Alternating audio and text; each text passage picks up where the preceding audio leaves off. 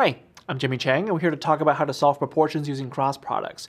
Now, whenever you have proportions, that means you're going to have fractions involved, and cross products often involves using cross multiplication. So the idea here is oftentimes you're going to have two fractions on opposite ends of the equal sign, and to solve it, you want to use cross multiplication. So here's an illustration.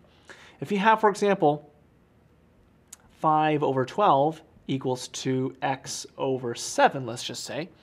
The idea here is you have proportions, 5 and 12 and x over 7, and using cross products involve cross multiplication. So just as a reminder, what you want to think about in cross multiplication is the denominator of one side is going to multiply with the numerator of the other side, and it goes with the other way around as well. So at this point, you have 12 times x, which is going to equal to 12x, and 7 times 5 is going to give you 35. So at this point, cross multiplication allows you to, for the most part, get rid of the fractions and then solve.